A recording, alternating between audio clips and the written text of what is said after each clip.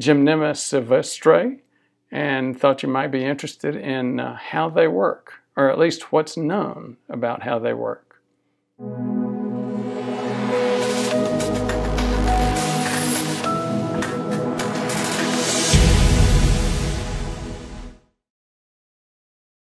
A little bit today about Gymnema sylvestre. It's a supplement. It's used for to combat diabetes. It's actually been around for several hundred years. It's been used in Ayurvedic medicine.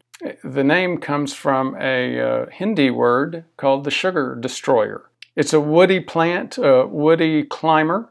It's found in West Africa, Sri Lanka, India. The original part one that I did, this is part two. Part one looked at what is it, what's it used for, and does it work. Now the science is not very good around this, just like it isn't great around a lot of supplements, just not a lot of work done in the area. If you look at the science, I'll show you a couple of the articles. They're just more descriptive type of things. One of the reasons I bring that up in terms of this discussion is the discussion of active ingredient. You'll see that there's a simple listed active ingredient, germarin or germar, which is a 35 amino acid polypeptide, or protein.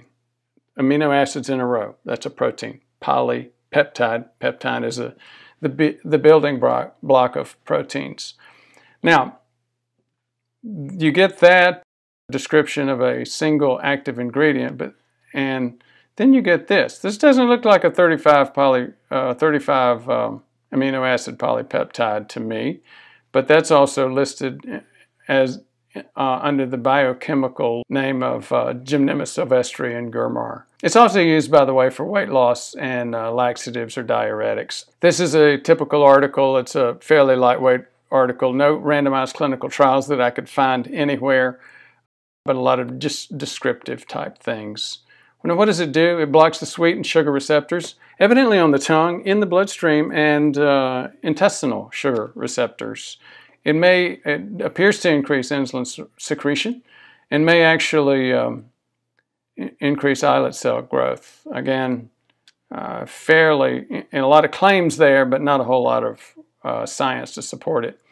With any supplement, you need to look at both sides, look at the safety. Here, the safety record, like most supplements, is pretty clean. Some of the things that you see warnings about are hypoglycemia.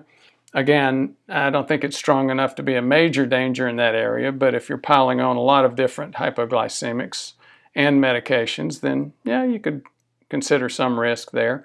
The laxative and diuretic risks, the reasons that you gave it in the first place. Pregnancy is, there's lists of almost everything. You get very concerned about pregnancy. Liver toxicity, again, just a couple of mentions, but not a lot of clear information. So, why am I covering HMG-CoA reductase? That gets into this next study. HMG-CoA reductase is the action point for statins. They are also called HMG-CoA reductase inhibitors.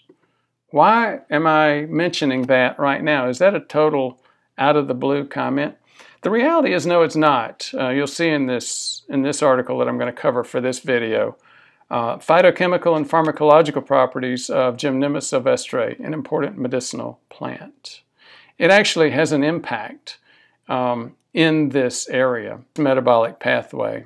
As I covered before, this is just some follow-up. Now, let me go back and make a comment about the molecular structure. One of the statements made by that article is, how does it do the, how does it block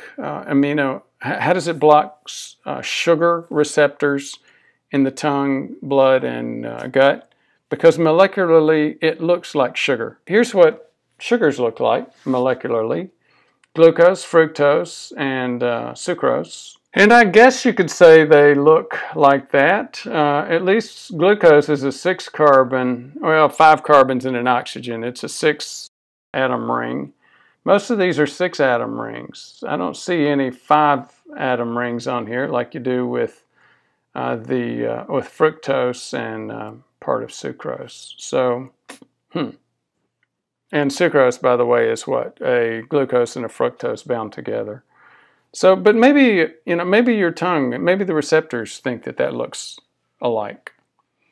As I mentioned, we'll get into why I brought up the HMG-CoA business. I also will get into cytochrome P450 interactions.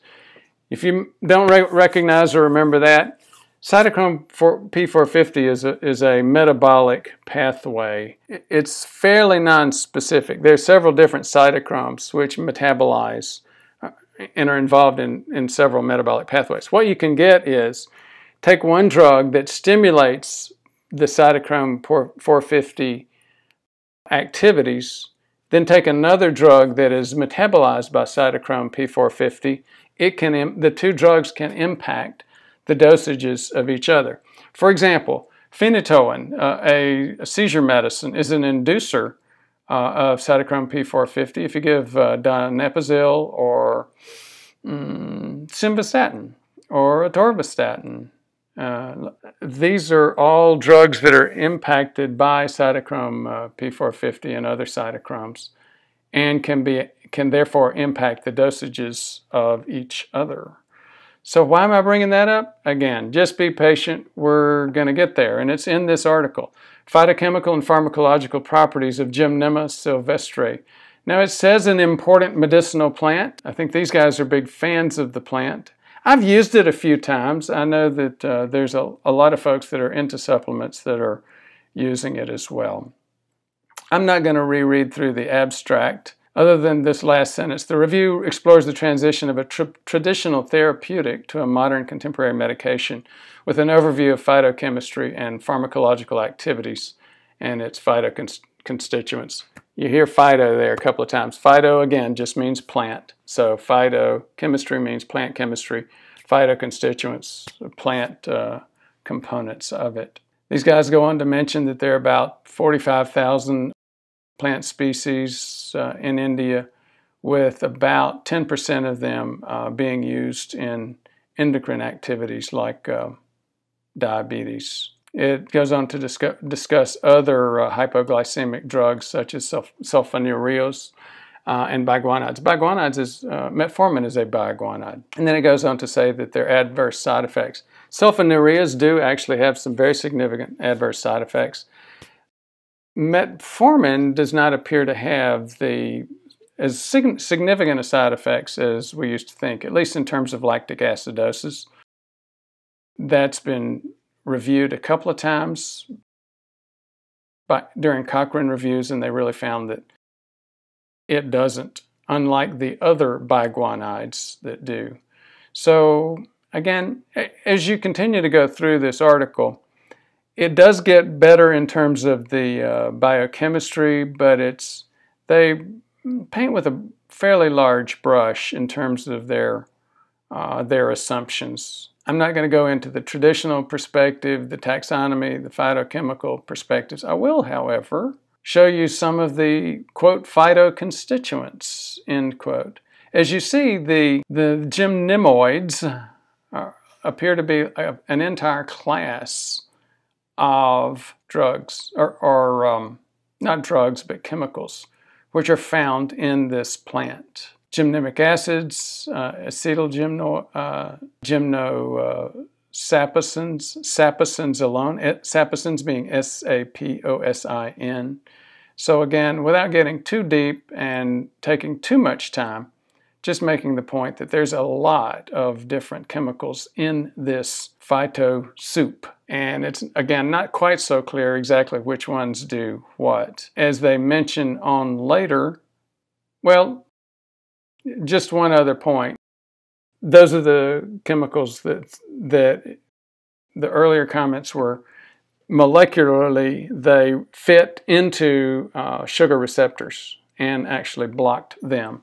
So yes, there have been studies showing that you swish and swallow Gymnema components, and then try to taste things later, and you can't taste sugar or sweetness as well. Now this gets back into, you remember I asked the question a few minutes ago, why would I talk about statins? Well, this is how Gymnema components are made. It starts on the mevalonic acid pathway in the cytoplasm, which starts with acetyl-CoA. The third component in that pathway, that's a well-known pathway, by the way. The third component, the third enzyme is HMG-CoA reductase. Now, what is that used for? Well, you can go on to make statins, LDL out of HMG-CoA. And HMG-CoA reductase is how statins impact it. They inhibit that activity. As I showed you a few minutes ago, that's part of the pathway. Now, if you continue to go down this pathway, again, you get to the gymnemoids. Remember, I also mentioned cytochrome P450. Cytochrome P450 is part of the very last couple of steps before you get creation, the gymnemoid activities, the gymnemic acids and the other Gymnema components. So what does all of this mean? I don't think it's earth-shaking. It does help those guys. A lot of folks that are interested in supplements don't know how they work and haven't really taken the time to look at the research around them. I know there are several folks who are interested in Gymnema sylvestre and thought you might be interested in how they work, or at least what's known about how they work. If you've made it this far, thank you very much for your interest. And if you could, comment and tell me what you think about Gymnema. What do you use it? Does knowing a little bit more about it impact you in any way? Does it make you want to use it, make you want to try it, make you want to stop it? Thanks. CIMT Access event is happening in LA, Anaheim, September 28th, with David Mites for the full afternoon, plus a full CIMT, plus the reading on it, $245. Thanks.